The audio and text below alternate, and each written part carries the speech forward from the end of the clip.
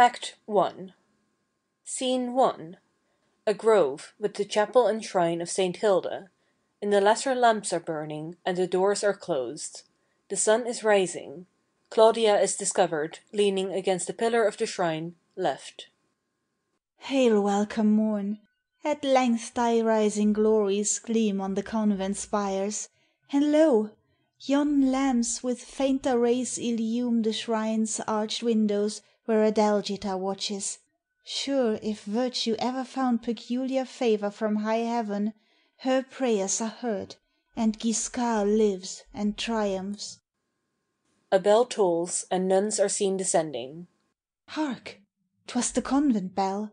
And see, the abbess to chant their matins in yon chapel leads her white-robed train. Ah, heaven-devoted sisters, how wise that choice which from her pangs exempts you, who weeps away the night, and dreads at morning to hear a son or husband lives no more.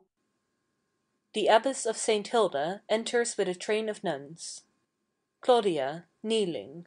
Most honored lady, at thy feet in duty suppliant I bend. May the saint's blessing, daughter, aid thee to struggle against a sinful world, and guide thy pilgrim steps to grace and goodness. Claudia rises. Huh? Wherefore burn those lamps?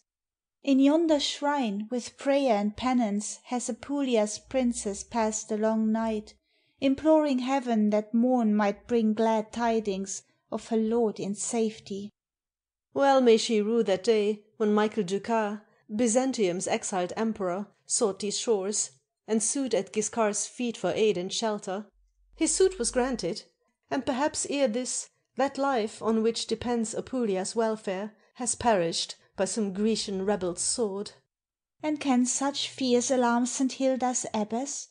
Doubts she of heavenly love or heavenly justice? Has virtue guardian angels? If she has, then guardian angels watch over Guiscard's safety. Against that virtue weigh the cause he fights for. The cause he fights for is an exiled king's. Weigh too that exile's guilt, which lost him empire. He who that empire seized was guiltier far. Erred Michael? Still Alexius was his subject. Wronged were the Greeks? Still Michael was their king. What then? Are subjects bound and sovereigns free? Free to be proud, vindictive, cruel, false? In fine, to be what Michael was? No, mother, but that which Michael was he is not now. His power is crushed. Led by his weeping daughter, suppliant I saw him kneel at Guiscard's throne, and none to Guiscard ever knelt in vain. I feel like Guiscard, feel that heart is marble which heaves no sigh at sight of ruined greatness, and hate that light which only glares to show faults which affliction's iron hand has chastened. Claudia, thy blame is just, I own my error, and when reproof swells on my lips again, I'll think, he suffers, and reserve my censure for those who sin and prosper. Means your princess to join our matin rites? She waits your coming. 'Tis well. Going. Yet comes not Claudia? Straight I'll follow. But lo! Byzantium's princess, beauteous Imma, bends to this shrine her steps. O chide not, mother, if from your pious rites I steal some moments to whisper comfort to yon royal mourner. Chide thee? Nay, Claudia, take my heart's best wishes to aid thy gracious office. Now, sisters, to the chapel. Farewell, daughter. Exeunt abbess and nuns into chapel. So sad. I fear our unowned youth.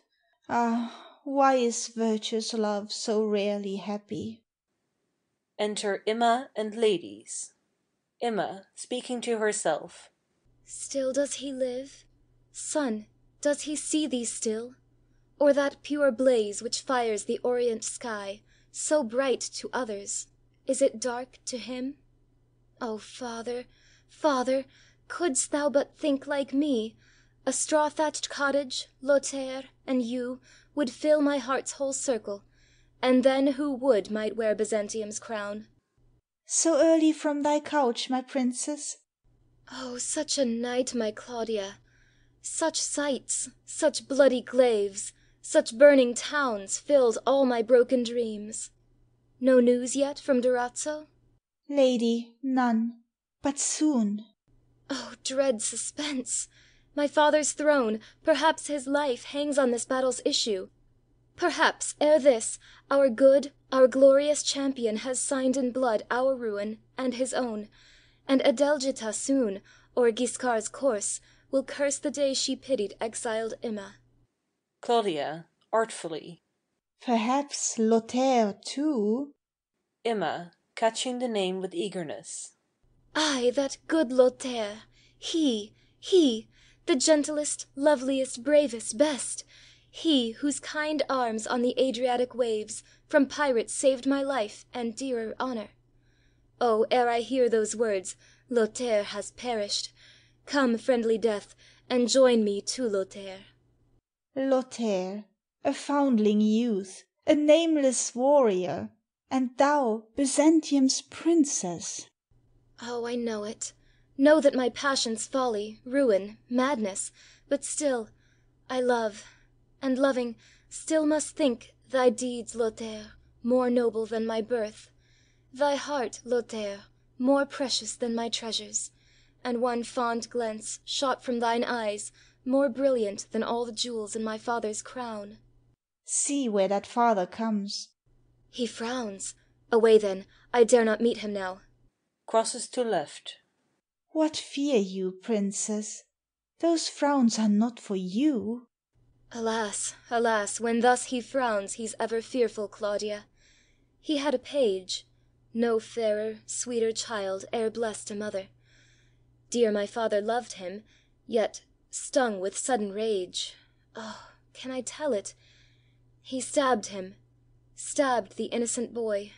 Oh, heaven, how painful 'tis to mark a parent's errors, and not esteem where duty bids us love. He comes. Fly, Claudia, fly. Exeunt into the chapel. Enter Michael Ducat and Dorsitus. I'll hear no more. Must I not sleep nor wake, but sung to rest, or from my slumbers roused with Guiscard's praises? The screech owl's boding cry, the approaching howl of famished wolves, the chant of midnight witches, nay, in my only child's expiring groan were music to the praise of him I hate. And wherefore hate him? Serves he not your cause? Is it not for you that now before Durazzo his troops are leaguered, and his life exposed? Is it not for you? Now be that hour forever cursed which saw the Emperor of Byzantium, suppliant, implore a Norman pirate's aid. I was not born to ask, but to command. My task was to confer, not sue for favours. Yet now by Guiscard's aid, through Guiscard's bounty, 'tis given me to exist. Ah, curses! Curses! I sink oppressed by weight of obligations, and each fresh service seems an added crime. Yet, in his eyes, whose interest they advance, even crimes might well look fair. No, no. Were life and empire my choice, I'd rather plunge in neighbouring Etna than own life and empire to this new Cato's grace, this Norman Brutus. But last night Dercetus, a ruffian, hot with wine, cried, "Lo, where goes the pensioned emperor? Had he ruled like Guiscard, he need not here exist on Guiscard's arms." Gods!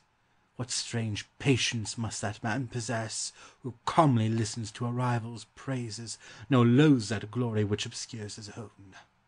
Crosses to right. Dorsitus, aside. The ungrateful tyrant chills my blood with horror. What sayest thou, slave?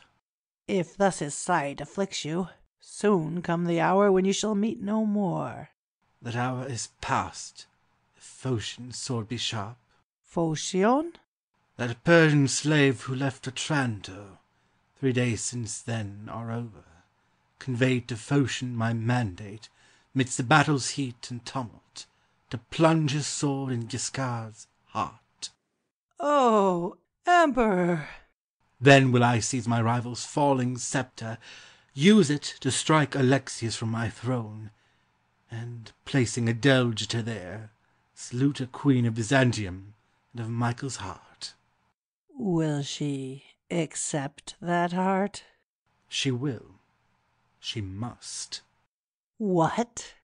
She, the model of all wives, all women, whose passion for her lord, on man never doted woman as dotes on Giscard, Adelgitha, her love, her virtue. There's the charm, Dercetus. But oh, 'twere bliss to bend this stubborn beauty, crush the proud fabric of her idol, honour, and, while she weeps to view its ruins, teach her she is fond, and frail, and false, in short, a woman. Crosses left. By Claudia's lips she charged me here attend her. The organ is heard. And hark! The organ speaks the matins o'er. The doors unclose. She comes. Retire, Dercetus. Exit Dercetus. The doors of the shrine open, centre. Adelgitha is discovered in mourning, kneeling at an altar. Imma, Claudia, the abbess, and nuns surround her. During the following speech, Imma kneels to Michael Ducat and seems to receive his blessing. Chaste sisters, take my thanks. Your holy comfort was balm to my torn heart. Though sad, I'm tranquil. Though cheerful, I'm resigned, and now, submissive, I will meet heaven's will. Let heaven or smile or frown. Just is thy thought, and for the world 'twere well, thought all like thee. Now pardon, gracious princess, for convent duties call me hence. Dear mother, use your free will. Your will is my best pleasure. Abbess and nun return to the convent. Adelgitha to Claudia. Friend, join the train. Yon height o'erlooks the bay. Thence mayst thou first discern the bark which brings me those tidings which I long, yet dread to hear. Oh, be that office mine!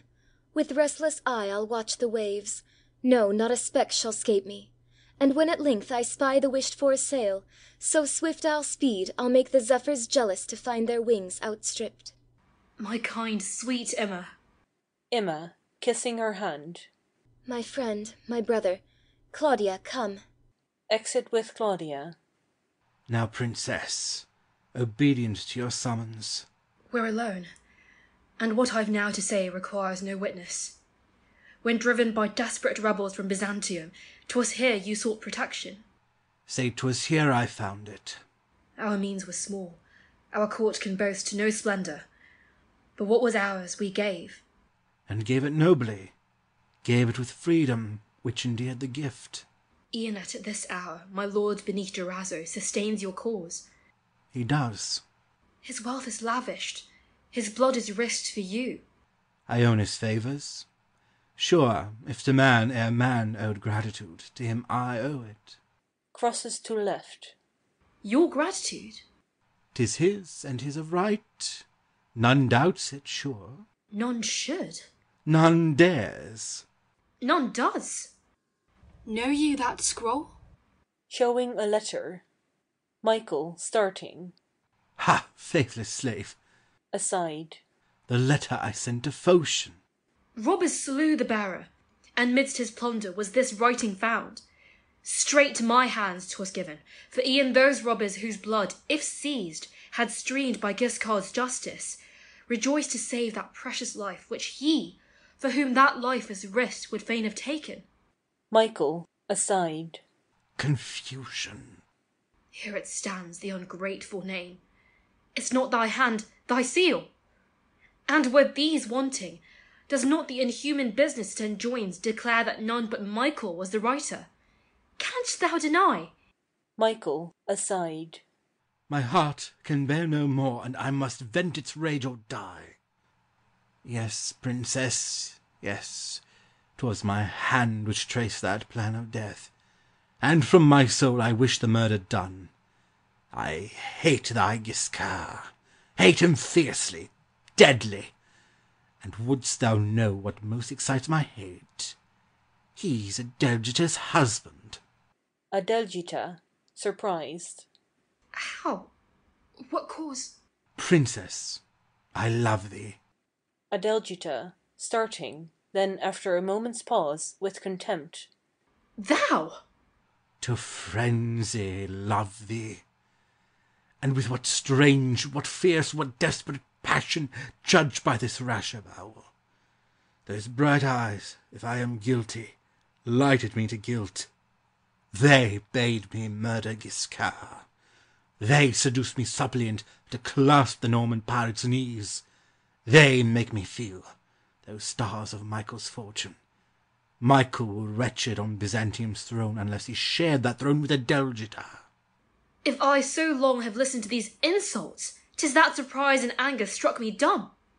Thou rival Giscard! Couldst thou hope her love, who shares that hero's, could e'er stoop to thee? Thou only couldst by thinking my taste erroneous as thy heart is base. Michael, choking with rage. How? How? You wrong me, princess. As my wife and empress, placed on Byzantium's throne. Adelgitha, ironically. Byzantium's throne! O fair and tempting gift, O generous proffer! Yet while you make it, 'twere as well, methinks, did you reflect, unless by Giscard's valour Byzantium's throne will not be yours to give.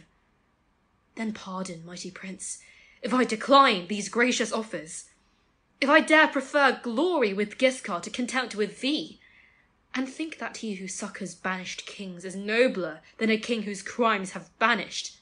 Crosses to right. Proud woman, darest thou? Adelgitha, with a commanding air. Hold! For Imma's sake, 2 days I give thee to provide some refuge. So long I'll hide thy fault from Giscard's vengeance, but on the third this scroll. I thank you, princess, and for 2 days shall count my life secure, depending on a woman's silence. Oh, I could dash my front on earth for trusting to woman's gratitude or woman's sense. Crosses to right. Adelgitha, calmly. Thus ever rail their tongues at female judgment, who want that worth which merits female love. But thou, ne'er seeking love, content with pleasure, cursed with indulgence of each vain caprice, suspecting treason e'en on beauty's bosom, and tasting poison in each honeyed kiss, mayst thou still think all women false and light, incapable of faith, unfit for trust, and born to be man's slave, not man's companion? Such may they think us still, who act like thee. I cannot wish them worse than such to think us. Imma, without, right. Speed, princess, speed! Hark, Imma comes. Enter Imma, right. Oh, speed! Swift cuts a bark the billows, and the shores groan with the throng of anxious citizens. Crosses to left. Shall we not hasten? On before, sweet maid. I'll follow straight. Exit Imma, left. Adelgitha, in a decided tone. Forget not what I've said, nor brave the lightnings of my hero's eye. 2 rules are Giscard's, ne'er to sin himself, and ne'er to pardon others when they sin. Then dread to meet his wrath, be timely prudent, fly with thy shameful secret, fly and live. Farewell. Crosses left. And thou who speak'st so stern and high, dost thou not fear that? I fear thee! Oh no! Salerno's daughter was not born to fear. Salerno's daughter? Ay, that name, it seems, has reached your hearing. Then I need not add, dishonour, and that name have still been strangers. And she, whose veins can boast that hero's blood, and she, whose heart retains that hero's lessons, rest thou assured, thinks nothing bright but virtue, and nothing dreadful but disgrace. Exit left. Salerno's daughter? Should it be Dercetus? Enter Dercetus, right. My prince. those letters which the dying Norman gave to thy care in Astra's wood. Thou hast them? The portrait, too. The portrait? Find it straight, and bring it to my chamber. Speed, Dorsitus. Exit Dorsitus, right. Michael, alone. Each fresh reflection gives my hopes fresh vigour. And if those hopes prove just, the game's my own. Compelled to silence, suppliant for my mercy, my rival dead. But how? That young Lothair, 'tis plain as heart is Imma's. Could I win him? Why doubt it? May not all be won? And has not each man his price for those who choose to pay it? When offers fail, virtue's not strong, but dear. And that stern honour, which disdains a dukedom, a sceptre shown, will bow and take the bribe. Exit right. End of Act 1.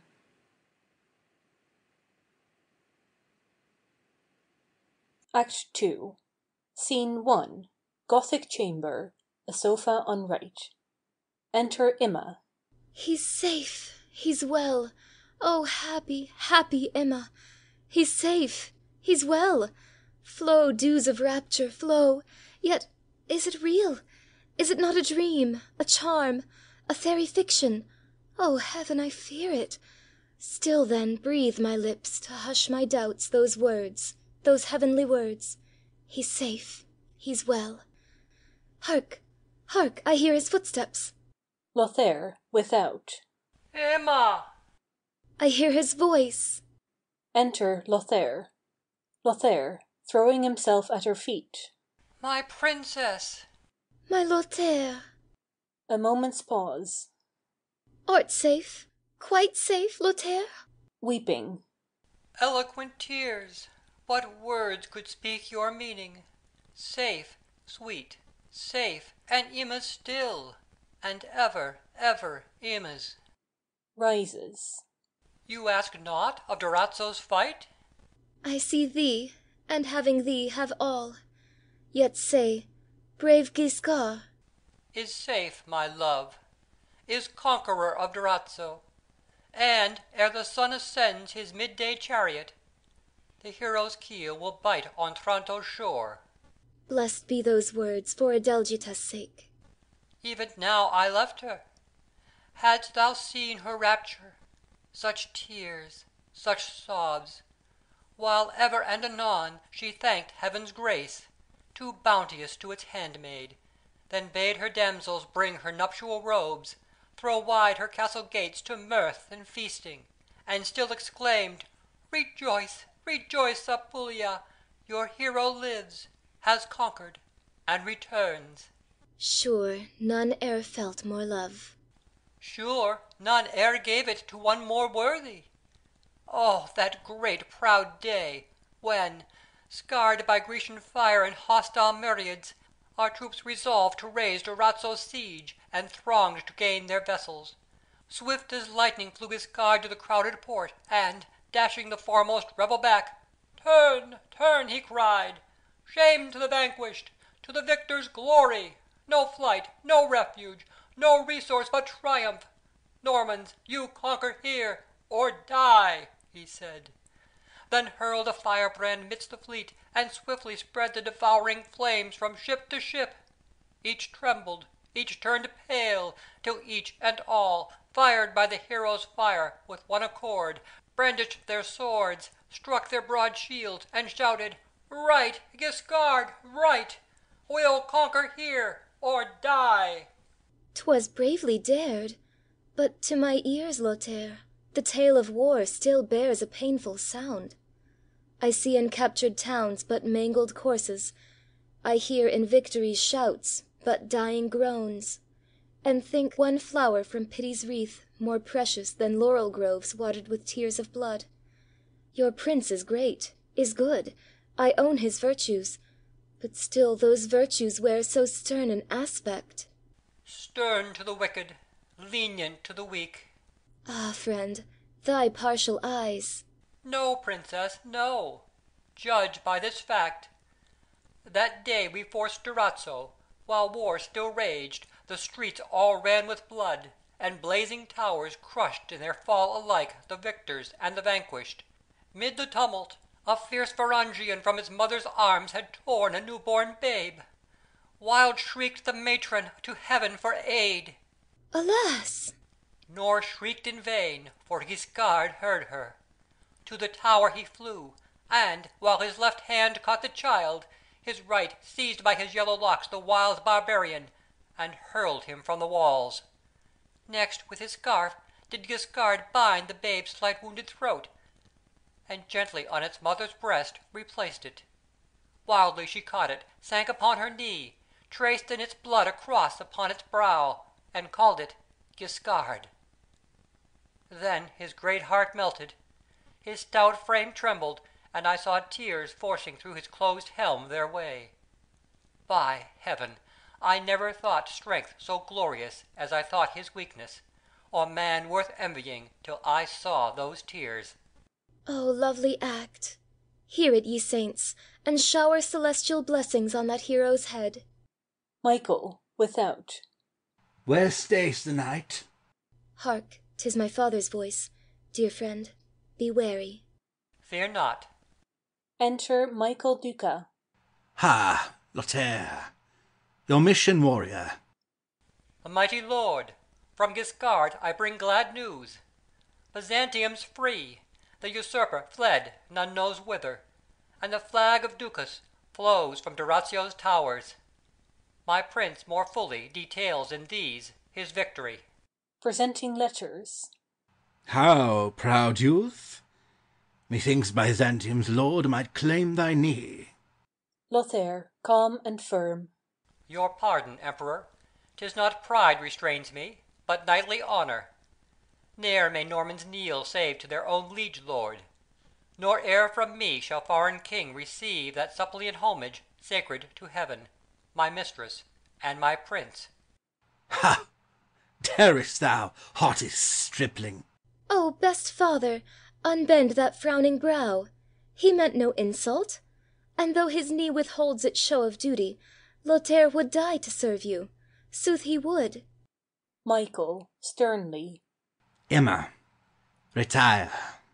Alas, have I offended? Nay, pray you frown not, father. I obey.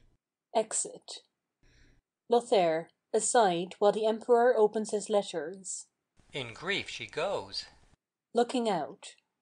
Gods, of what marble must that man be framed who feels not on his heart, like molten lead, each tear his brutal harshness costs a woman? How's this? Michael, furious. Thou strumpet, Fortune, wilt thou ne'er blush to follow Guiscard's car, chained like a slave? Still wilt thou shower thy laurels on him, and none but him? He won the battle, he seized the town, he gives me back my kingdom. Ere I accept his gift, may the earth open and swallow up that kingdom. May Byzantium, the day he crowns me, fall on him and me, and one vast ruin crush us. Lothair, aside. What can mean this strange and sudden passion? Hear me, youth. Darest thou be great, be happy? Darest thou merit my daughter's hand? Great prince! I know thou lovest her. Darest thou deserve her? Say. Can man deserve so bright a gem? Oh, if he can, say how. Thou canst not say what I'd not dare for Emma. Through Arab hosts command me hew my passage, and plant the cross e'en on their prophet's tomb. Drop where Charybdis foams your crown, and bid me retrieve it from the whirlpool's ravenous jaws. Name aught that's strange and dire, some wondrous deed, so hard it joins in one the Herculean labours, so dread its mention makes the hearer faint. Nor doubt, for Emma's sake, that deed I'll do, or perish in the attempt. Indeed, I'll try thee. I have a foe. He from this hour is mine. He must not live. He must not, or Lothair. Declare your wrongs, his name, and straight I'll seek him, and hurl defiance in his face. Rash stripling, thou know'st not what thou sayest. So great is power, his rank so lofty, never may thine arm be raised against his in combat. What then wouldst thou? What mean'st thou I should do? Surprise him sleeping, plant in his heart thy sword, and Emma's thine. Lothair, starting in horror. Sleeping? Straight thy crimson hand shall clasp my daughter's in Byzantium's sceptre. Speak but the words, he is dead. Let me but see thy limbs dyed ghastly beauties in the blood of that loathed basilisk. Hold, name him not. What I have heard thee say would now compel me to espouse his cause. Farewell. Crosses left. Stay, youth. Reflect. A crown invites thee, a crown, and Emma. Be wise, be wise. Wise, sayest thou? Prince, I will be, since he shows wisdom most who loves virtue. That narrow cunning, whose short sight ne'er looks beyond this orb and present bliss, perhaps might count these offers tempting. But true wisdom, whose prescient eye, overleaping time and space, descries new worlds, pure joys, and life eternal, this makes me feel man's heaven or hell is conscience. This makes me feel that, robbed of truth and honor, life's charms are lost. And that, if guilt's the price, even Emma's heart would be too dearly purchased. Think what thou wert, a nameless, base-born orphan. Think what thou art now, a wandering knight whose sword must carve his fortune or he fasts for it. Gods, and must thou prate of guilt and bliss and conscience? Must thou be delicate, thou fondling thou? 'Tis ludicrous. Away! I hear, and pity the man whose pride it soothes to wound a worm. Heaven pardon you, as I do. To the point, proudly you ask me what I was? I answer, born to be that which thou wert born to be, a man. Again you ask me what I'm now? I answer, that which all admire, a soldier. Nor can I think it blasts a soldier's courage to own he dares not do an act of shame. Vile thing! Such notions leave the stock from which you sprang no longer doubtful. Base were your parents, as your feelings base. 'Twould sooner strike a generous mind, methinks, not what my parents were, but what I am. You boast a race by ancestors ennobled. I boast a name ennobled by myself. Pure from all flaws, and sacred from corruption, read honor's patent written in this scar, received while fighting by my sovereign's side, who dates this line from Egypt's earliest kings, may boast more ancient titles, none more glorious. Nor can a monarch's veins hold nobler blood than flowed from mine in the service of my country. Hence, slave, nor tease me with this cant.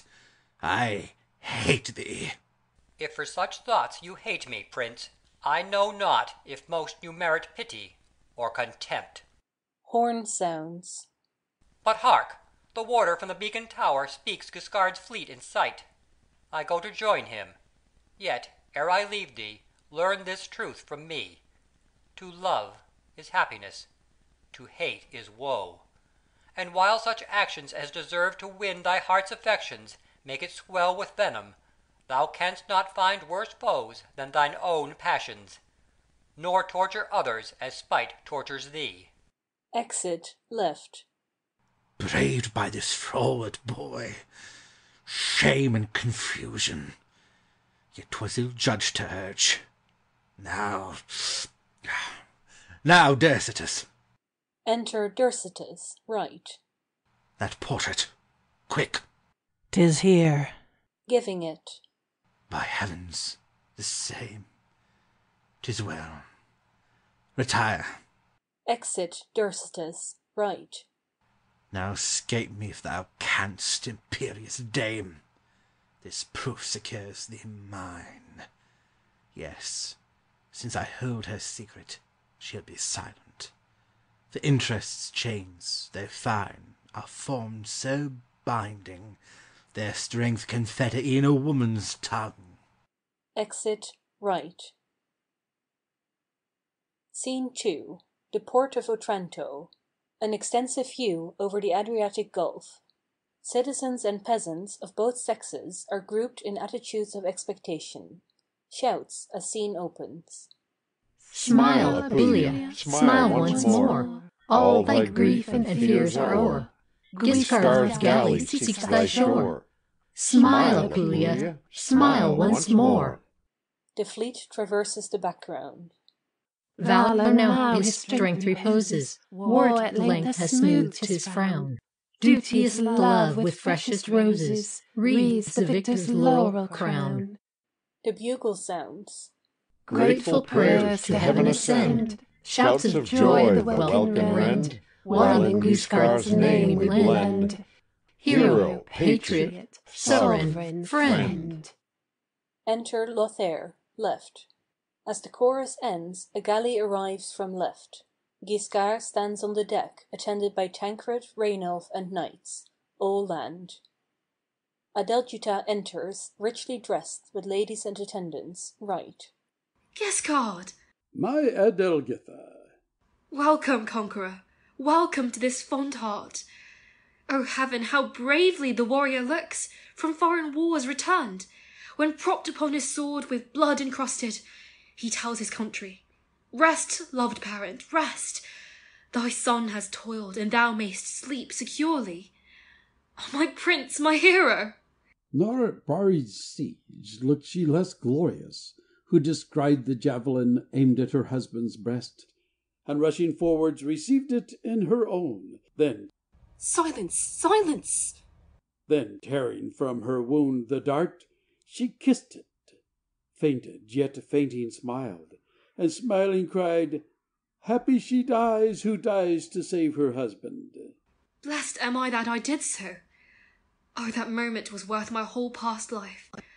Nor would I barter the scar that wound has left for all the gems which ocean's waves have buried. Noble creature, how have I deserved so rich a treasure? Embracing her. Enter Michael Ducat and 4 guards, left. Michael, aside. Ay, seize the present hour. Ere long I'll dash your cup of joy with bitter. Hail, Apulia, I come to thank thee. But so vast thy claims, no words can pay my debt. Favours less great, I own, would please me better, and my soul shrinks to count my obligations. The man who boasts a generous heart ne'er grudges that bliss to others which himself esteems purest and best, the bliss of doing good. Think thus, Byzantium, nor is't much I give thee, 'tis but thine own, no more. Durazzo's thine, and soon the Grecian crown. O generous spirit, which gives a crown as 'twere an orange! Shame its fire should only warm Apulia's rocks. Unsheathe thy sword, drag from his diamond throne Arabia's lord, and make his neck thy footstool. Thou needst but will it, and 'tis done. No, Emperor, I've nor the power nor will. Be mine to rule not kingdoms widely stretched, but justly governed. Few be my subjects, so those few be happy. And if their hearts be mine, I've realms enough. Here break we off. To Adelgitha, who, during these speeches, seems to welcome the knights. Best love, I marvel much. You ask not of that danger. Adelgitha, alarmed. How? What danger? Thou hast not heard, then? Nothing. Mark, then. Mark and admire. Hot was the fight. Death ranged insatiate o'er the field, and his white courser dyed its mane red in blood. Darts hid the sun, and one transfixed my steed. He fell. Oh, heavens! Fell, and the usurper marked his fall. He reached me. I saw his falchion gleam. 'Twas raised one moment, and all was lost, when lo, a youth! A youth! Sprang from his horse, bestrode me. Fierce as guards her young, the tigress, dealt he blows around. Now here, now there, on this side and on that, till his true sword cut through the usurper's casque, who on his courser's neck sank senseless. Gods! Then fled the Greeks full fast, The stripling raised me, gave me his steed, regained Durazzo, scaled its walls, unbarred the ponderous gates, and bade the imperial flag stream from its towers, loud shouting, "Reign long, reign, Michael Ducas!" O blessed youth! O gallant bearing! Tell me, my dear lord, what happy mother boasts so brave a son? How may I thank him best? O name him, name him! Guiscard, smiling. That youth, behold him in Lothair. Was he? O heart, was he indeed?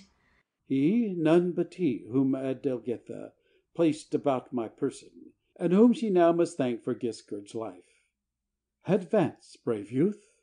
Adelgitha, while Lothair kneels to her. I fostered, reared, and loved thee. If thou hast cost me care, or owest me duty, thou hast discharged thy debt. She takes a chain with a cross from her neck and throws it round Lothair's. Still wear this jewel, and while 'tis yours, remember, when I gave it, I blessed the hour that you received existence, since you have lived to rescue Guiscard's life.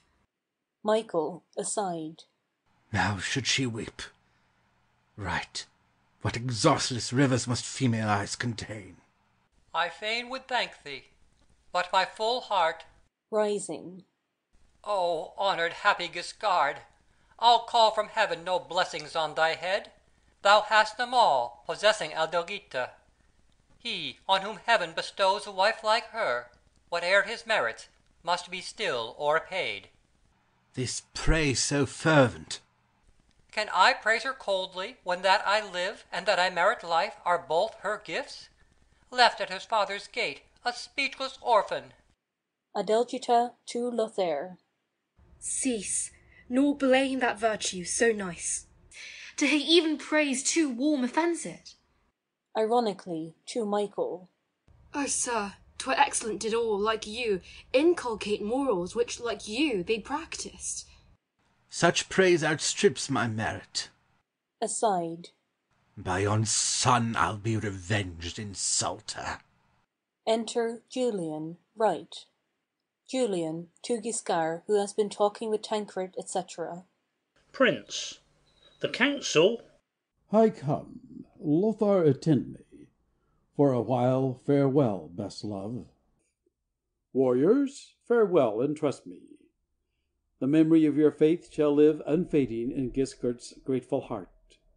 Well have ye served me, and while Apulia boasts such sons, her genius, though hostile myriads storm her sea-beat coasts, shall hear them threaten with a smile of scorn, then with her trident plunge them in the billows. Those swords which struck so hard in foreign lands shall strike with tenfold strength to guard their own. And here I swear, while Guiscard rules Apulia, still shall each soldier say, who draws his sword, "My country's free, my sovereign's kind and grateful, his cause is just, and yonder's one loves justice." Exit with Lothair and knights, peasants, etc. Adelgitha, going. My gallant Guiscard! Lady, stay and deign some moment's audience, but alone. Adelgitha, to her attendants, who go off right. Withdraw. To Michael, coldly. Speak, and be brief. Michael, hypocritically. O princely dame, unbend that gloomy brow. Thou seest thy virtue's convert. Grateful you've spared him that remorse which tortures those who pollute the shrine of female honour. I've witnessed that remorse, that dying night. What night?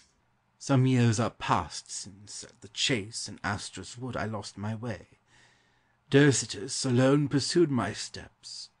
Night's shades were rising, when lo, a groan! We hastened to the place. A knight lay stabbed by robbers. "Come," he cried, "strangers approach, and while I've breath to tell it, hear the confession of a guilty man, and vouch for his remorse." Then he told a tale so sad, a maid of noble birth by solemn vows seduced, abandoned, left to shame and anguish, heavy at that hour sat on his soul her wrongs.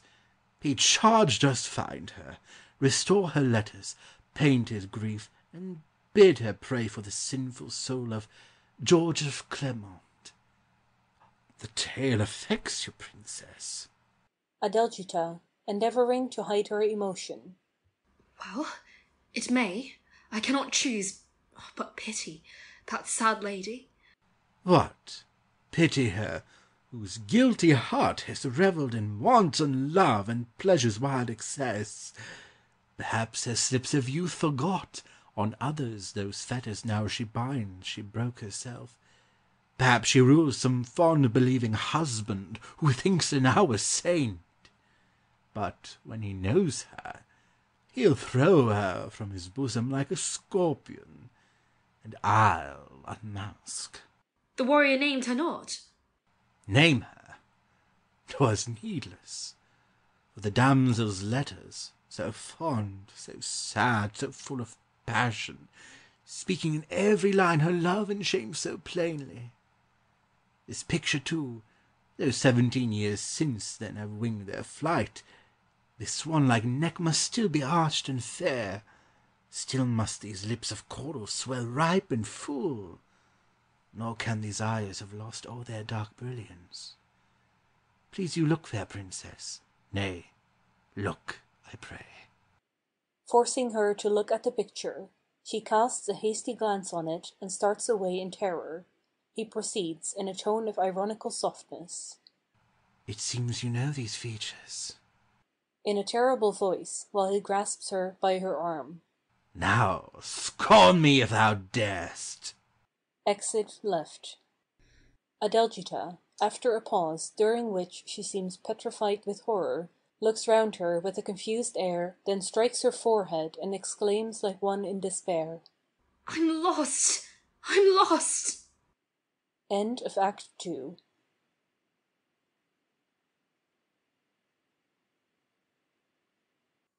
Act 3. Scene 1. The Palace Gardens. On right, a bank. The castle towers are seen through the trees in the background. Adelgitha, much agitated, enters with a letter, followed by Claudia and Dorsitus, right. Adelgitha, to herself. This to me. To Dorsitus. 'Tis well. Inform thy lord, Claudia shall bear my answer. Aside. Fiend! Barbarian! Humbly, I take my leave. Exit right. Adelgitha, giving way to her emotion. Oh, Claudia, Claudia, I'm lost, betrayed! Most cruel chance, which threw you defenceless in his power. Read there, and learn his insults and my danger. Claudia, looking on the letter. How? An audience? Alone? Within 12 hours, else threats that Guiscard shall know. There shall know, shall scorn, shall hate me. I trust not so. Your heartfelt deep contrition, your charms, your worth, his passion, all will plead. Thou think so? Thou who know'st him, know'st the value he sets on female honour. Oh no, I'm lost. What must be done? This scroll, thou darest not disobey it. True, I dare not. Hence with these doubts, I'll meet him. How? I'll meet him, sink at his feet, bathe them with tears, implore him to spare a frantic wretch. And if he spurns me and my griefs, what wilt thou then do? Die! Die, Claudia, die! Yes, let the worst befall me. That last resource is left me still. A dagger. Better cease to feel than feel to suffer, and death less painful than a life of shame. Ye powers, who read the human soul and long have read remorse in mine, melt ye his marble heart. Heaven grant it, yet this conference, such close parley, such frequent meetings well may raise suspicion. True, true. Should any curious ear surprise your converse, I were lost. a private passage leads to St. Hilda's cave. Right, there, securely. unseen, unheard. Oh, shame! And shall I steal from Giscard's sight to meet the wretch who dared insult my hearing? Though the skies rained fire, I would not. Lo, where Giscard comes, and surely in search of me. In that hour, I see those eyes which seek me now, contemptuous shun me. If I've a dagger and a heart, I swear that hour's my last. Oh, heaven! 'Tis said, 'tis sworn. I cannot, will not live unloved by Giscard. Could he forgive? Who knows? 12 years of truth, of lasting love and deep remorse. I'll dare it. What mean'st thou? 'Tis the crisis of my fate. I'm desperate, Claudia, desperate. Leave me, leave me. Exit Claudia, right. Enter Giscard, left. At length I'm free. How tedious seemed the duties which kept me from thy sight! But now once more I live for love and thee. Why darts thine eye that piercing glance as it would search my soul? Speak, my best love. Thou hast a heart, my Giscard, firm, generous, just. That heart is Adelgitha's. Not virtues more? No more. As much, for surely virtue and Adelgitha form but one. Oh, would that now thy heart were mine, mine wholly! Then pity's sigh should drown the voice of justice, and angry honour's flame be quenched with tears. What means that wish? Thou surely wouldst not plead the cause of vice. I'd plead the cause of weakness. Whose cause? A woman's, and a wretch. What asks she? Peace, honour, life, and hopes them all from thee. From me? More plainly speak. Among my damsels is one, whose faults of youth I blush to name, when on her cheek 16 had scarcely shed the bright reflection of its roseate wings, while yet she knew not guile, but thought mankind pure as her heart, for then her heart was pure. A wounded youth, beneath her father's roof found kind protection. Long she nursed him, watched him, pitied and soothed. And when she saw him suffer, the fond thing wept herself. He was a villain. Prayers, sighs, tears, oaths, nothing was spared to win her. She listened and believed. Her heart was weak. She fell.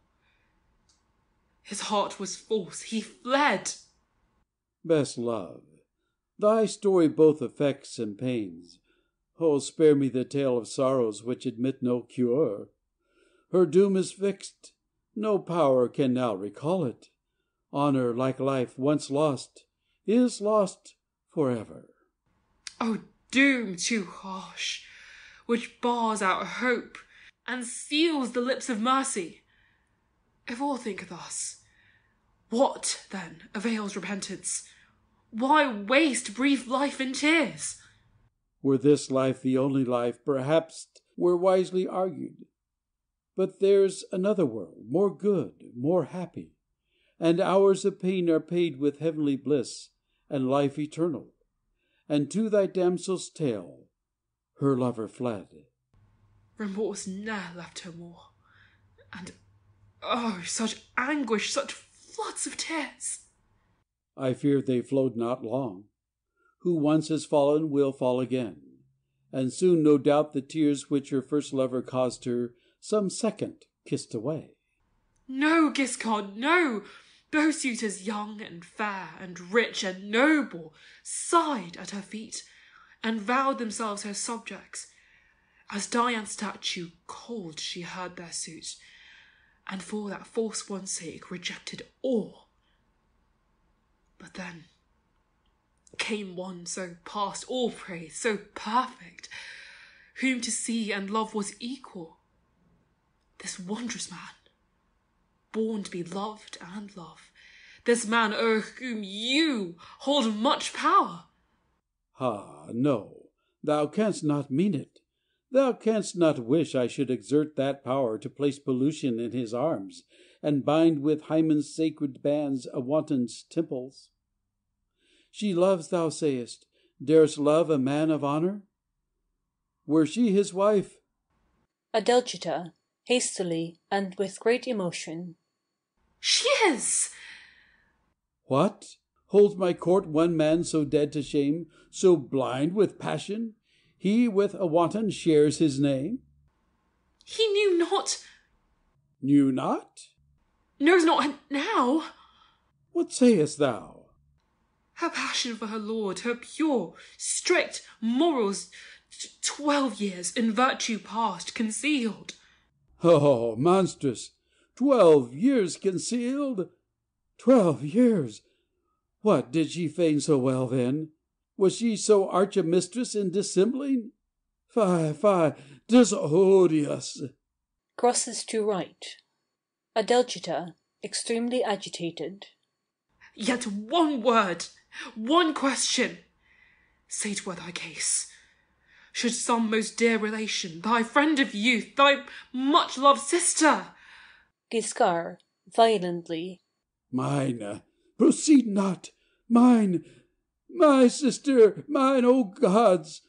Were I so cursed I own such a shame, and were my heart so base as still to love her, I'd tear that heart out. Guiscard! Far let her fly from all the world, but most of all from me. Adelgitha, with a cry of pain. My heart will burst! Just heavens! My love, my life! Fear not. A sudden faintness. Nay, but thou'rt wondrous pale, and no one's near. Rest on this bank. 'Tis well. I'll fly for help. Going. Adelgitha, seated on bank, right. No, no! I'll straight return. Oh, Claudia, Claudia! Exit, right. Adelgitha, after a pause, clasps her hand and raises them to heaven. No aid. No mercy. No resource. She remains as if stupefied. Lothair advances through the trees, left. But soft, the princess here, alone and weeping. Oh, Lothair! Lothair throws himself at her feet. Oh, pardon this presumption. Can I witness those tears, nor ask their cause and seek to dry them? Can I assist, console, relieve? Relief? My woes admit of none. Oh, say not so. My arm, my soul are thine. I'll search, I'll find, some means may sure be found. Oh, deign to trust me. Thou canst not doubt the creature of thy bounty, the orphaned youth whose life's thy gift. Michael Ducat appears at back, right. Thou generous youth! How? Kneeling at her feet? Yes, yes, I'll trust thee. Thou shalt know my danger. Then counsel, aid, and save me if thou canst. There is a secret. Here Michael Ducat comes down centre. Ah, Byzantium! So, my thoughts then wronged you not. Your heart, it seems, is not such ice but youthful fires can melt it. You counted me your dupe? No, no. I guessed some happier rival steeled your heart, not virtue. And when this morn I mocked your fond emotion, your blush while round his neck you hung yon jewel, that rival stood confessed. 'Tis plain, confirmed. Mary, the scene's well chosen.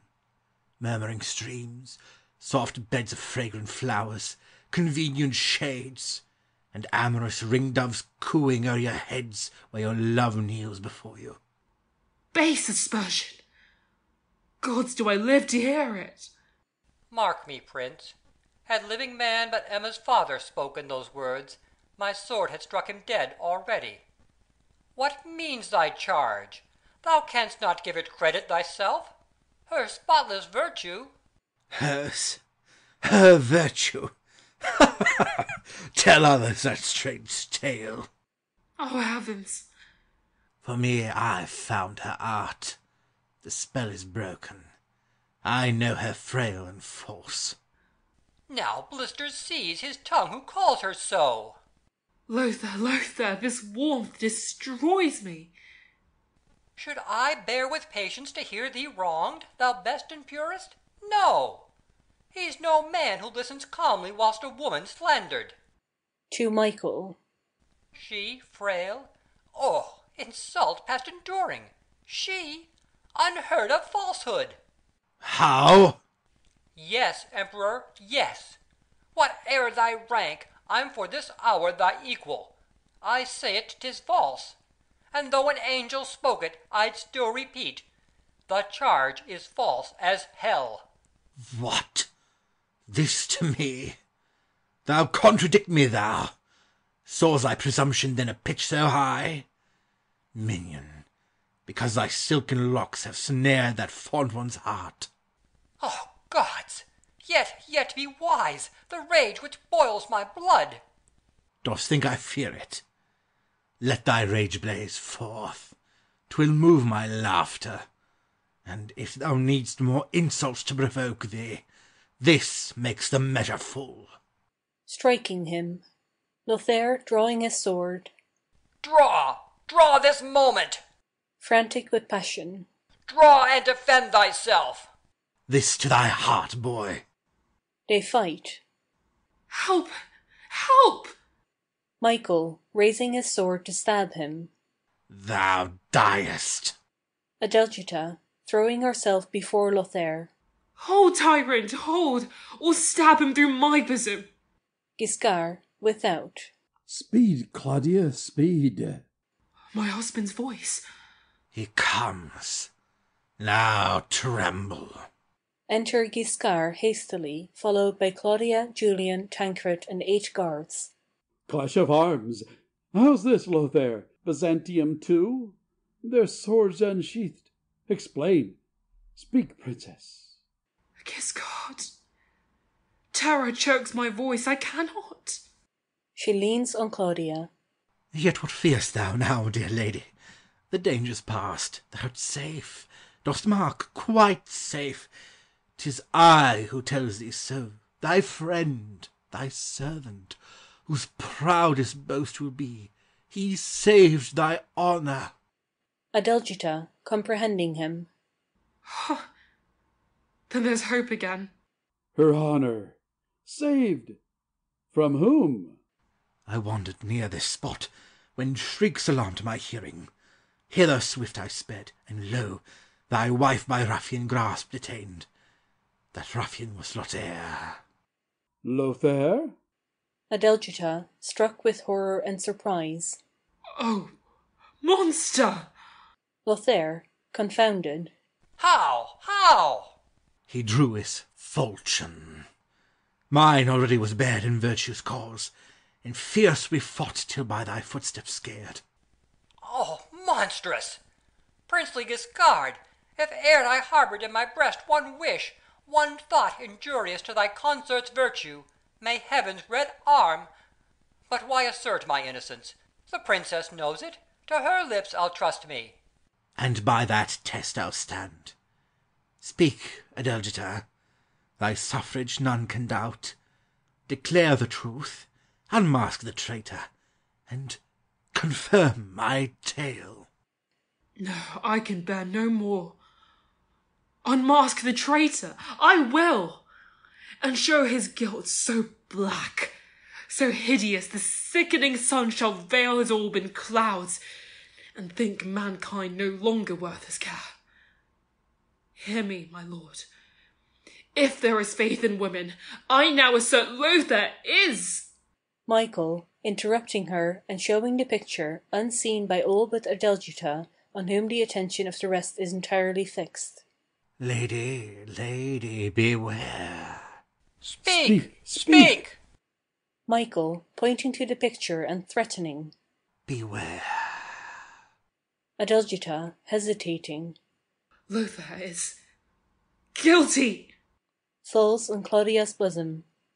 Gods! Did I hear aright? Michael, aside. I triumph. Miscreant! Ho, Julian, bear yon villain hence, and chain him deep in the western tower. Adelgitha, entreating. He saved your life. To load it with disgrace? 10,000 lives could not repay the outrage. Bear him away. One word. By what strange spell yon dark magician in his chains has bound me, I know not. But I know myself most guiltless, and thee, prince, most deceived. I'll say no more. Do with me what thou will. Whate'er thou dost, the memory of thy bounties past shall ne'er die in thy servant's heart. The axe that kills my life shall spare that grateful love I bear thee. E'en at the block, pray that thou neverest may know I perish guiltless, and plead in yonder world of truth and peace my sovereign's cause with him to whom he sent me. To Adelgitha, sternly. For thee, who... He stops, crosses over to her, takes off the jewel which she gave him, restores it with a look of mingled grief and anger, and goes off in silence. Julian and guards follow him. Adelgitha, aside. Death is sure less painful. I guess God. My bosom bleeds, my brain turns around. Both there. His youth, his worth. I know not what I say, but spare him. Think, my love, how base the crime of him thou bidst me spare. His outrage wronged not thee alone, but all thy sex in thee, that sex which should have claimed his best protection. Who strikes his dagger in a female's heart acts kinder than those who stain that female's honor, death being happier than a shameful wife, since she who lives to shame but lives to suffer. Oh, true, most true. Aside to Adelgitha.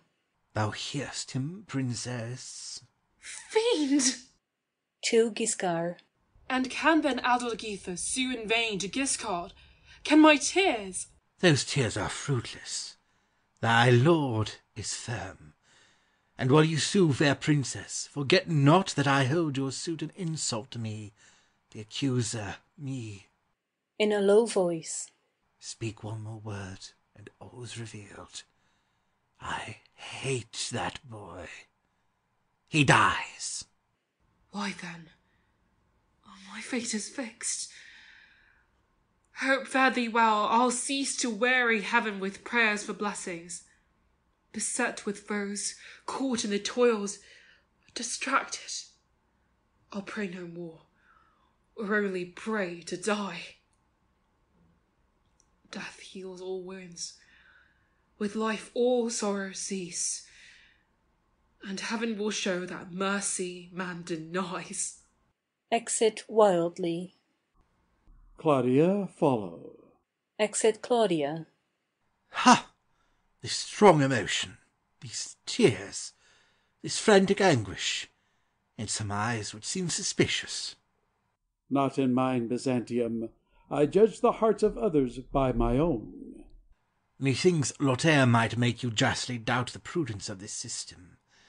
Well might raise that boy's ingratitude seem slight regret for lavished care, and bounty misapplied. No, Emperor, I regret not what I've done, but that his vice prevents my doing more. 12 years I cherished that delightful thought. Virtue was his, and that to me he owed it.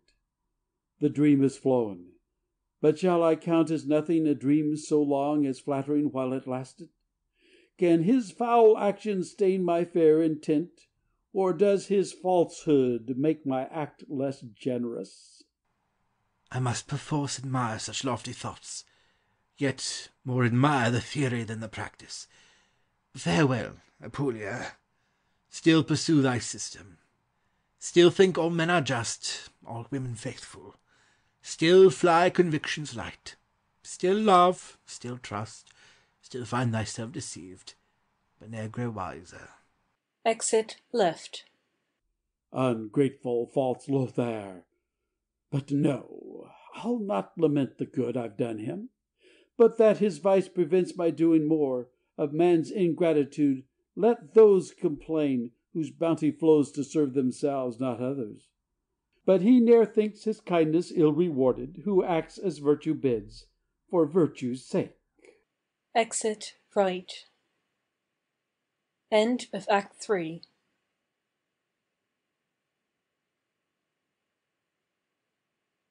Act 4. Scene 1. A Gothic chamber. Enter Guiscard, followed by Emma. Stay, princely Guiscard, and soothe the wretch's anguish. A fearful tale has reached me. He's false. His life is forfeit.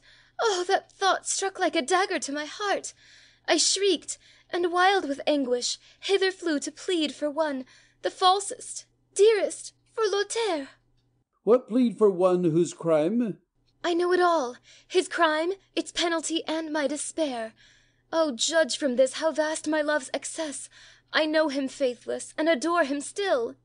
And did Lothair possess so rich a gem as Emma's heart, and throw that gem away? What have I done? Oh, thoughtless girl! Forget my words, forget my wrongs, my love, and only heed my tears and my despair. Spare him! Oh, spare him! Cease, unhappy fair one, to urge a suit I cannot, must not grant. Oh, heavens! Enter Julian. A Grecian vessel rides in the port, my prince, and brings, 'tis said, terms of submission from the rebel emperor, vanquished Alexius. Straight I come. Julian retires up left. O Guiscard, leave me not thus. Lothair, one look of mercy, one word of hope. Could you peruse my heart, princess, you'd know a king's most painful moments, and when he sees such tears, and must not dry them. Too blessed were monarchs, if when grief implores they dared indulge that pity which they feel. But he who wisely thinks and justly governs, if prudence and compassion strive, forgets not mercy, though sweet, can but relieve a few. But justice is that good which blesses all. Exit. He leaves me to despair. Lost, wretched maid, where shall I turn me? Ah, how changed my prospects from those so beauteous which were mine this morn! Lothair returned, was faithful, and was Emma's. He's false, his life is lost, and mine's a blank. He's gone, and none observe us. Down left. Hear me, princess. Oh, leave me to my grief. I come to soothe it. How? Speak. I guard Lothair. And wilt thou save him? Say yes, and I'll adore thee. Born in Spain, I languish for my native land. And wilt thou provide such sums as may from want secure me, this night I'll fly from Guiscard and Otranto, and make Lothair the partner of my fate. Oh, words of rapture! Speed thy flight, good fellow. My wealth, my gems, rich diamonds, blushing rubies, and chains of pearl which decked a Persian queen, all are thine. Beneath the western tower, soon as 'tis dark, expect me. Thine own hand shall break thy lover's chains. Hark! Someone comes. Farewell. Till night be cautious. Exit. He shall live then. Lothair shall live. But oh, he's false. No matter. He lives, and lives through me. The rest I'll heed not. Oh, could my heart, laid bleeding on the scaffold, redeem thy life, Lothair, I'd gladly rend the trembler from my breast, and tell thee, dying, see, false one, see how fond a heart you stabbed. Exit. Enter Michael Duca and Claudia. Michael, holding a letter. She has judged wisely. Had my threats been scorned, this night, though 'twere my last, had made her story public as the air she breathes. St. Hilda's cavern, while Guiscard is at the banquet, 'tis enough. Oh, send some words of comfort to my friend. Lothair. She loves him. By my hopes of heaven. Well, well, I know not. O my heart, 'tis certain she holds strange power. Perhaps her prayers may move me to spare Lothair, repress my fatal passion, and yield those letters which... But should she fail me... She will not be assured. O Prince, show mercy, and when thou needst it, heaven will show it thee. Exit. Go, thou dull thing, and from experience learn that Michael ne'er forgave where once he hated. St. Hilda's cave. 'Twill suit my purpose well, close to the sea. But lo, Apulia comes. Ha! Alciphron. Enter Guiscard with the parchment, and Alciphron. Offers so fair deserve acceptance, and I'll urge it strongly, doubt not. Wait thou apart. Humbly I thank your highness. Exit. Health to Byzantium's emperor, for that title at length is thine, not more in right than fact. Indeed, brought Alciphron. Alexius proffers to throw wide open his portals, so thou'lt engage to spare his life, and those whose names this scroll contains. Michael, reading. Constantius, Phocas, Gratian, men potent with Byzantium's rabble, who bear towards me such deadly hate as tigers bear towards a crocodile. And shall they live to prate of slaughtered sons, and wives dishonoured, and with such piteous tales excite the crowd again to hurl me from my throne? No, no, such men I dare not pardon. Dare not, say'st thou? O phrase ill-suited to imperial lips! Kings should fear nothing but deserving censure, and he who dares not pardon should not reign. Gods give me patience. Is not then enough to know yon cave contains a sleeping lion? But must I wait his rousing to dispatch him, and feel the monster's teeth before I stab? By heaven, 'twere better ne'er to see Byzantium than see it in such fear, and spread my couch nightly on snakes. And art thou yet learned e'en snakes, if gently used, are rendered harmless, and dance obedient to their tasker's flute? Be the world's friend, and none will be thy foes. Michael, looking on the parchment. What's this? The patriarch Priscillian? That false priest who rudely tore the diadem from my brow and bound it round my rivals? Critias too? Eudoxus? Cleon? Furious. Now, by heaven, not one of them shall live. The slaves, the traitors! Byzantium mine one hour. Thus I'll use them, and strew their limbs thus round me. Tearing the parchment, throws it down on left, and crosses to right. 'Tis enough. Ho, Alciphron! Enter Alciphron. Guiscard, pointing to the parchment. Read there your answer. Alciphron, starting. Prince! When first your exiled sovereign sought my aid, I saw his sufferings and forgot his faults, pitied the monarch and excused the man. I thought, too, in adversity's rough school, he sure had learnt some lessons which might teach him to govern well, if e'er again he governed. I was deceived. Michael rejects your terms. Yet tell Alexius this from me. If e'er on Michael's side again I draw my falchion, may my right arm sink withered. Michael, stamping in rage. How confusion! Then, tyrant, do thy worst. We fear thee not. To Guiscard. But since from him estranged, O let Alexius hope that Apulia's aid. Guiscard, with dignity. Presumptuous Greek, urge that bold suit no further. Guiscard's sword shall ne'er be drawn in a usurper's cause. Whate'er his faults, there stands your rightful monarch. And though my arms no more oppose Alexius, still shall he find ere long celestial vengeance. Pursue the rebel who dethroned his king. Quit thou my realm. No more. Exit Alciphron. Prince, thou hast heard me, and here our ill-assorted union ends. No further aid? Nay, show thy spite at once, and send me to the usurper's throne in chains. Durazo shall reward thee. Emperor, no. What Giscard once has given, he ne'er resumes. Durazzo's yours. 'Twas conquered in your name, and thither safely shall my barks conduct you. That done, my service ends. To gain Byzantium, what further course you choose. Should that course prosper, I'll first employ my power to wreak on thee my vengeance for this scorn.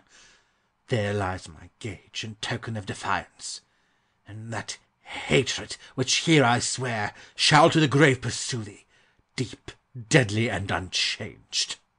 Stretch to the utmost thy power to vex Apulia and its lord. With barks like locust clouds o'erspread the ocean. Rob all thy realms of men, and at one effort pour thy whole population on our coasts. Still shalt thou see thy squadrons, like ripe corn, beneath the reaper's scythe laid low, encountering the patriot subjects of a patriot prince, who loves his people, whom his people love. Skulk as thou mayest behind thy brazen bulwarks of hired Varangians and degenerate Greeks, I'll find thee, doubt not, hew my desperate passage through swords and shields, nor shall my arm know rest till on thy casque my trusty sword has cleft Byzantium's crown in twain. I'll hear no more. Drawing a dagger. Vain boaster, die! Attempts to stab Giscard, who wrests the dagger from him. Ha! A pause, after which he returns the dagger.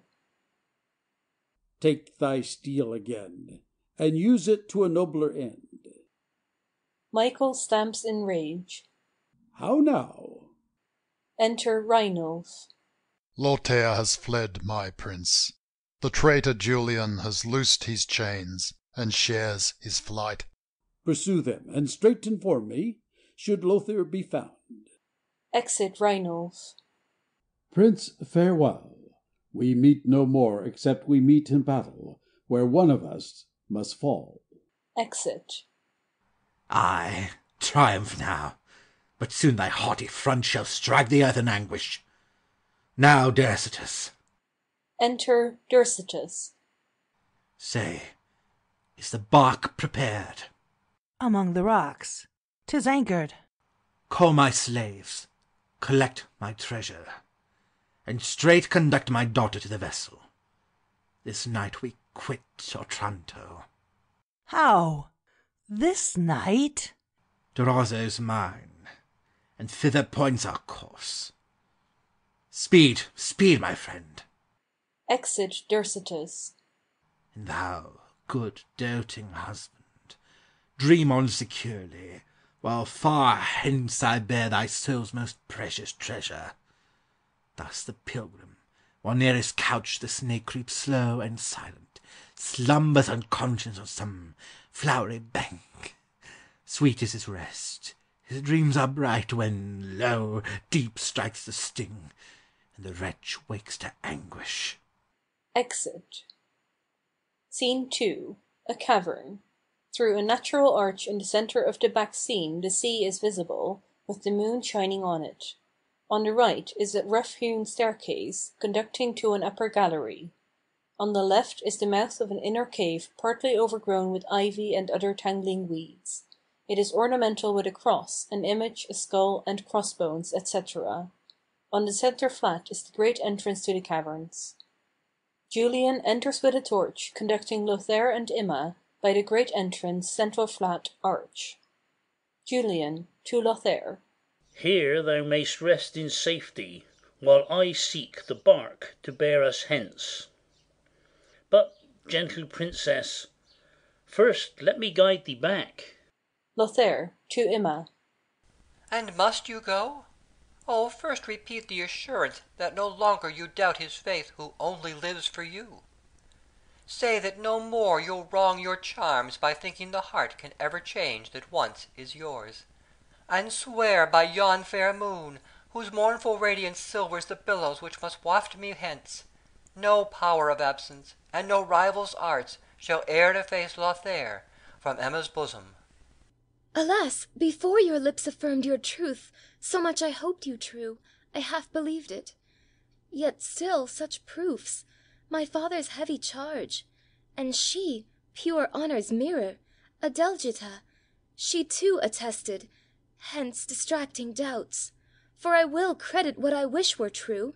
Still, dear enchanter, breathe those magic vows which charm to rest the tempest of my bosom. E'en though you're false, persuade me that you're faithful. Even though you hate me, swear I'm fondly loved.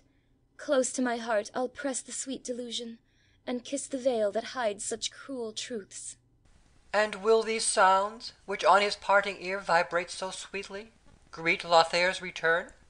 Soon at thy beauty's shrine adoring monarchs shall boast they bear thy chains, and swear in rapture, if crowns are brilliant, 'tis when Emma wears them. Pleased while you listen to the flattering tale, all thoughts of passion past will fade away, and in some rival's arms thou'lt never remember a wretch like me exists. Unjust suspicions! Oh, would 'twere in my power at once to crush them, and share thy flight, thy dangers, and thy woes. But oh, that fearful thought, my father's curse! A father who, whate'er his faults to others, has none to me. No, no, I dare not grieve him, and we must part, Lothaire. Weeping. Your pardon, princess. Time flies. Your absence may create suspicions, whose danger... Straight I come. And whither wilt thou, dear friend, direct thy wandering course? Thou knowest the Christian kings prepare a potent force to free the Holy Land from hands of heathens. I'll aid the attempt. Who knows but heaven may grant me to hurl some fierce barbarian from that throne his foul idolatry and crimes pollute? Oh, then how swift my keel shall cut the billows! Love's purple wings shall agitate the air to swell my sails, and waft me back to Europe, in Emma's eyes to read my purest praises, and lay at Emma's feet my heart and sceptre. Come thus, and Emma's thine. But shouldst thou fall, rest thou assured, my love, no rival e'er shall clasp this hand on which thy lips have rested. A cloistered mourner, wrapped in sable weeds, I'll weep thy loss till life be wept away. Farewell. O heaven, farewell. Exit Central Arch. I'll straight return. Wait thou in yonder cave. Exit Central Arch. Exit Lothaire into the cave. Adelgitha, with a torch, descends the flight of steps. Not come yet? She fixes the torch in a crevice of the rock. Then I've still some moments left to think, to pray. She sinks on her knees and raises her hands to heaven. Save me! A pause, after which she rises. How dread this silence! The night wind chills my blood. The pale, cold moon, these echoing rocks, the murmuring waves. Michael, without. Share yon torch. Oh, he comes. His voice seems thunder to my ear. Now then, for life or death. Enter Michael Duca, Centre Arch. Lo, where she stands, destined to crown at once my love and vengeance. Now, princess, I miss that high demeanour, inspiring such respect when last we parleyed. No scornful smile, no virtuous lightnings flashing, quick from thy eye to strike presumption dead. Nay, speak, and let me hear thy lips once more school with condign reproof licentious passion, and teach how great Salerno's virtuous daughter sees nothing fearful but deserved disgrace. I'm humbled, weak, a sufferer, and a woman. Now if thou hast the heart, insult me still. Insult thee? No, ungrateful. Those bright eyes still o'er my heart hold an unbounded empire. Fain would I hush thy grief. Oh, if thou wouldst, how easy were the task. Look on me, prince. Grief tears my heart. My eyes are swollen with weeping. And thou mayst calm that heart and dry those eyes. Those fatal letters, yield them to my prayers, save me from shame, and I'll through life implore heaven on thy head to shower its choicest blessings. Nay, will not trouble heaven, fair dame. In thee I see that blessing which my soul most covets, and mine it must be. I hate thy Giscard. I find his dearest gems are thee and honour, and both this night are lost. Adelgitha, starting. Mean'st thou? This night I'll bear thee hence, and brand the man I hate with shame immortal. Thou'rt in my power. No, tyrant, thou art deceived. I've still one refuge left, and here I swear, ere Giscard's cheek shall know one tear of grief, or blush of shame occasioned by my fault, in death's embrace I'll shelter me from thine, and stab my heart, rather than the Giscard's honour. Michael, ironically. Thou die. Alas, I'm skilled in woman's courage, and know what vows she swears, and how she keeps them. Swords, precipices, poison, racks, and flames, viewed in perspective she esteems mere trifles. But when the moment comes, she thinks 'twere pity to stain her skin so very white with blood, so wipes her eyes and lays aside her dagger. Unmanly slanderer! Michael, fiercely. Yet, though fate had sworn the hour which made thee mine should hear thy knell, mine would I make thee still. Oh, barbarian! Fiend! Thou lov'st as others hate! Though pleasure fly me, I'll quaff full draughts from sweet revenge's bowl. Living thou'rt mine. Undead. Thou art not Giscard's, and that's some comfort still. Crosses to right. Adelgitha, drawing a dagger. Then take that comfort, and triumph o'er my course. Offering to stab herself. Rash woman, hold! Wrests the dagger from her and throws it on the ground. And now? Our treacherous arm! Crosses to right. No power can save thee. No, mid yon rocks e'en now the vessel waits, destined to waft thee hence. Oh, heavens!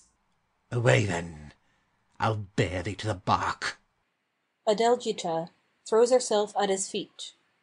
I sink before thee! She kneels to thee who ne'er yet knelt to man. Have thou compassion! None. None! Adelgitha, in a terrible voice, while she seizes a dagger which lies near her and starts from the ground. Then perish, tyrant! Stabs him. Oh, murderess! He staggers back some paces and falls senseless on the earth. Adelgitha, who has remained in a menacing attitude, starts with horror at the last word. Murderess! Right. Right, that 'tis now my fittest name. Rise, demons, rise, 'tis Adelgitha calls you. Her hand has signed in blood the infernal bond, which makes her yours forever. Rise, then. Rise and shake the rocks with horrid mirth, loud shrieking. Rejoice, rejoice, the murderess is our own. Enter Lothair from the cave, with his sword drawn. Murder was shrieked. Ha! Speak thy business here, and what thou art. Ah, fiend, who comes to banquet on blood among these rocks, who much has drank and thirsts for more? Observe these flaming eyes. Mark the black drops that trickle from the steel. And if thy life is dear, avoid my presence. Advance not, or thou diest. That voice. Amazement. 'Tis she, the princess, sure. Dropping his sword. Lothair!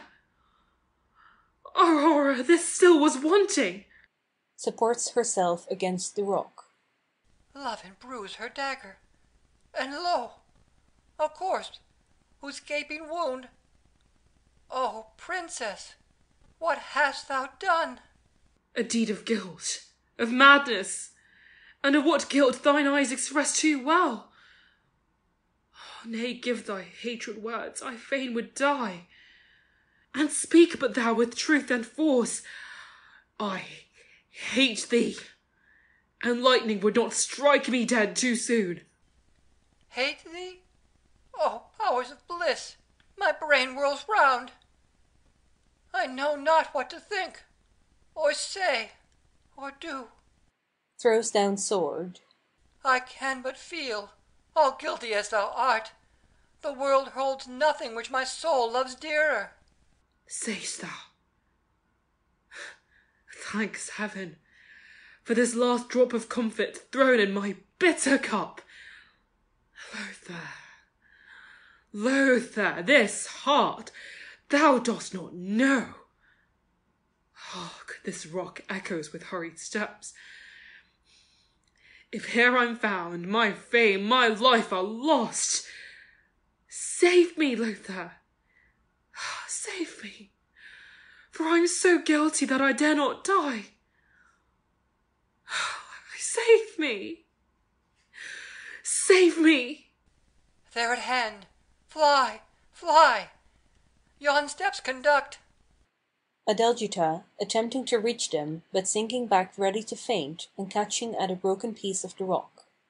I cannot. My strength fails me. My doom is fixed. Lothair, raising her.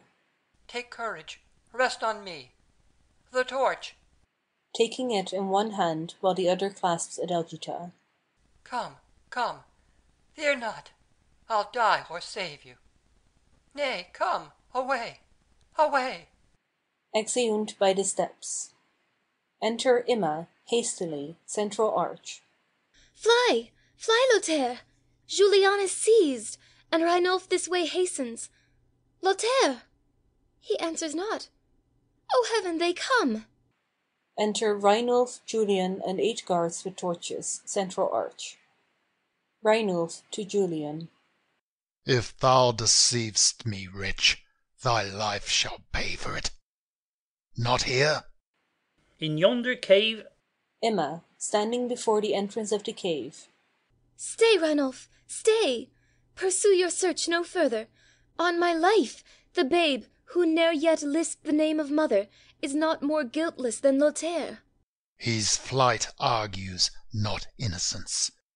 Your pardon, princess. I needs must on. To the guards.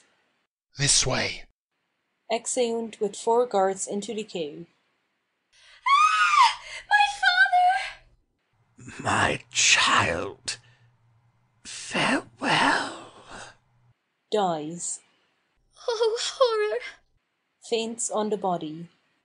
Lothair, rushing down the steps. It was Emma shrieked. Reinulf, entering left, followed by the guards. Lothair! Guards! Seize him! Lothair, held by the guards. Emma! Part of the guards detain Lothair in the background, while the rest form a group around Imma and her father. Reinulf, a tall martial figure in armor, stands in the middle, extending one arm towards Lothair. Tableau. End of Act 4.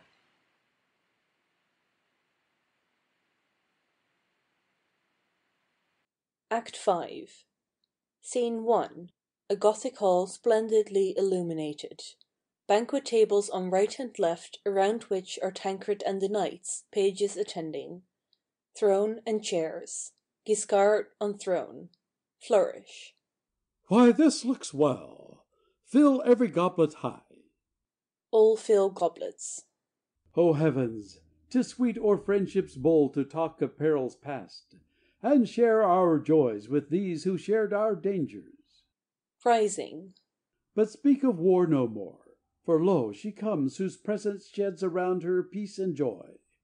All rise. Enter Adelgitha, with Claudia and ladies. O welcome, welcome as the wished for port to some long absent seaman. Why, my soul, hast thou so long deprived me of thy sight? Giscard, so ill I merit. I'm so conscious, my heart, there couldst thou read. Giscard, with anxiety. Methinks thou art strangely pale. Yet 'tis no wonder, that place where thou hast been to-night. Adelgitha, alarmed. To-night? That place thou knewest then? That religious duties have long detained thee in St. Hilda's chapel, and much I fear the damp from vaults exhaling, the marble walls, the night wind's chilling blasts. Adelgitha, with a mixture of irony. True, the night wind. Oh, 'tis nothing more. 'Twill soon be past. Giscard, taking a goblet from a page. I trust so. Look round thee, sweet. Apulia's champions stand, expecting from thy lips their best reward. Greet them, my love. Adelgitha takes a bowl, then suddenly dashes it on the ground. Away! 'Tis filled with blood! She raves! Giscard, surprised. What means... Have I deserved this, Giscard? I ever loved thee with such truth, such fondness. I know how monstrous was my fault, but this... Oh, this was cruel. Cruel. Weeping on Claudia's bosom. Why weep and hide thy face? Turn to thy Giscard, turn to him who loves thee. Adelgitha, eagerly. Thou lovest me. Oh, repeat those blessed words. Swear still thou lovest me. Canst thou doubt my love? Adelgitha, insisting on the word. Still. Lovest me still. Oh, pronounce that word. Still. Giscard, surprised at her wild energy. Still love thee more than life. Adelgitha, exulting. Why then, ye heavens, in thunder speak your wrath, I'll hear and smile. Conscience, thy sting is lost. He loves me still, and all things else are trifles. Hail, warriors, hail! Resume your seats. All sit. Fill high your bowls with wine, swell round me choral music, and peals of bursting joy. Rise, rise, and drown that voice I will not hear. This change so sudden, this frantic rapture. Ask not what it means. Thou lovest me, and I'm blessed. Let that suffice. Come, chieftains. Giscard, come. Emma, without. Where's the prince? Adelgitha, shuddering. 'Tis Emma. 'Tis his daughter. Emma rushes in wildly, and Reinulf. Justice! Justice! O princely Giscard, at thy feet I fall, and clasp thy knees, and call on thee for vengeance. See these torn ringlets, pallid cheeks, eyes swollen, and pity me. My heart is stabbed, is breaking. He's dead. Oh, heaven, he's dead. Rise, Emma, rise. Whom mourn ye? Can I speak the name and live? The assassin's dagger, near the rocks he lies, pale, breathless, cold. I threw me by his side and strove to warm him 'gainst my heart. In vain. He's dead. He's dead. My father's dead. Thy father? Savagely murdered. Oh, wretched Emma. How I suffer. Emma to Adelgitha. Ah, you weep, but had you seen, as I did, his pale cheeks, his gaping wound, the cold dews stealing down his brows, his limbs convulsed by dying pangs? Emma, thou drive me mad. Confused by rage and horror, I know not to console. But doubt not, lady, if still Otranto holds the wretch, I'll find him, and take such dread revenge. Forgive my boldness. Fainting through anguish on her father's corpse, the princess knows not, ere we left the rocks, the assassin was surprised. Produce the wretch. Exit Reinulf, and returns with Lothair in chains. Behold him. Lothair the assassin? No, prince, no! On my soul, no! If aught that's ill had menaced the life of Emma's father, he had found no surer safeguard than Lothair. Guiscard to Reinulf. What proofs? He's lurking mid the rocks, his sword unsheathed, found near the corpse. Their well-known enmity, this day's events. All confirm him guilty. To Lothair. What hast thou done, base wretched youth? Thy crime at once robs thee of life and me of honour. A sovereign slain, a sovereign at my court, who sought protection and who found a grave. What can I say? So deep and dark a gloom involves my fate that I despair to pierce it. The snow that falls is not from taint so pure as are my hands from blood, my lips from falsehood. Then clear thy conduct, and relieve my heart, which trembles for thy love, thy life, thy virtue. Who placed thy falchion by my father's corse? So near him, didst thou not hear his shriek for succour? Know'st thou whose hand? He turns away in silence. Adelgitha aside. Reward him, heaven. Wilt thou not speak? I'll answer this, but no more. As I've a soul to save, the hand which slew thy father was not mine. Then whose, barbarian? Go, thou ne'er hast loved me.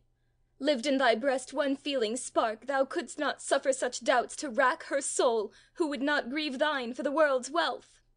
Inhuman Emma! To die were better than to cause those tears. Oh, spare me, spare me! Leave me to my fate. I know not what to think. His oaths, his anguish, should he indeed be guiltless?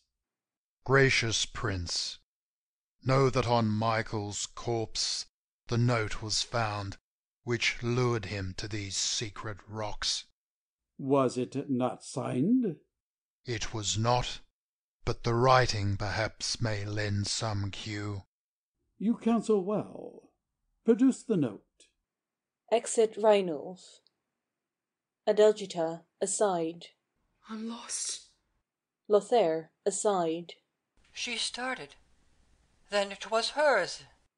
Adelgitha in a low voice to Claudia. Now, Claudia. Now, resource. Lothair aside. I hear his steps. Adelgitha, breathless with anxiety. Now. Lothair aside. What must be done? Oh, wretched woman! Re-enter Reinulf. Reinulf kneeling. This letter, Prince. Lothair snatching it and tearing it. Shall ne'er betray its writer. This makes the secret safe. Rash youth, forbear. Emma in despair. Then there's no hope. He's guilty. What means thy daring act? It means I know the hand which traced these lines and murdered Michael. The cry of murder drew me to the spot where Michael breathed his last. I seized the assassin whose life was in my power. I swore to save it. Adelgitha aside. Oh, generous youth. Guiscard peremptorily. One word decides thy fate. One choice is left thee. Reveal the culprit, or thou diest this instant. Lead to the scaffold. Guiscard furious. 'Tis enough. Guards, seize him. Yet be advised, Lothair, nor hope to bury this strange, mysterious secret in the grave. The rack will force it from thee. Try its strength, then. Thou'lt find that virtue has more power to blunt the shafts of pain than man has art to forge them. Nor can thy torture so afflict my body as violated vows would rack my mind. I'll hear no more. Bear him to instant death. Distracting sound. Emma, not one last look. Force him away. Emma, farewell. Farewell. Dragged away by the guards. Obey me. To the block. Adelgitha, with a dreadful shriek. Oh, spare him! Save him! He's guiltless! Giscard, starting. How? Adelgitha, desperate. He's guiltless! He's my son! All start, while she rushes to Lothair and clasps him in her arms. Thy son? Thy son? Oh, gods! What is it I hear? My shame, my guilt, my fondness, my despair. 'Twas I who murdered Michael. I, who now repeat Lothar is guiltless, is my son. Please to lay down my life to save my child, and die for him who would have died for me. Embracing him. Lothair, kneeling. Oh, mother! Adelgitha, whose virtues art thou a murderess? Thou? Nay, never doubt it. I own my crime, and I desire no pardon. The tale thou heardst from me today was mine. The father of Lothar, long ere thou sawest me, robbed me of peace and honour. Fatal chance betrayed to Michael's heir this dangerous secret. His heart was hard. My brain was wrought to frenzy. He knew and threatened me. I feared and slew him. Unhappy woman, what hast thou done? My brain, 'twill bear no more. Brynolf supports him. Julian brings down chair. My son. To Lothair. My son, curse me not. Curse thee? Kneeling, thus I bless thee, and swear, could drops wrung from my inmost heart repay the blood thy hand has shed. Giscard, recovering himself. This instant let all retire, except the princess. Adelgitha, detaining Lothair. Oh, no, no, no, I dare not! Giscard, solemn and commanding. Adelgitha.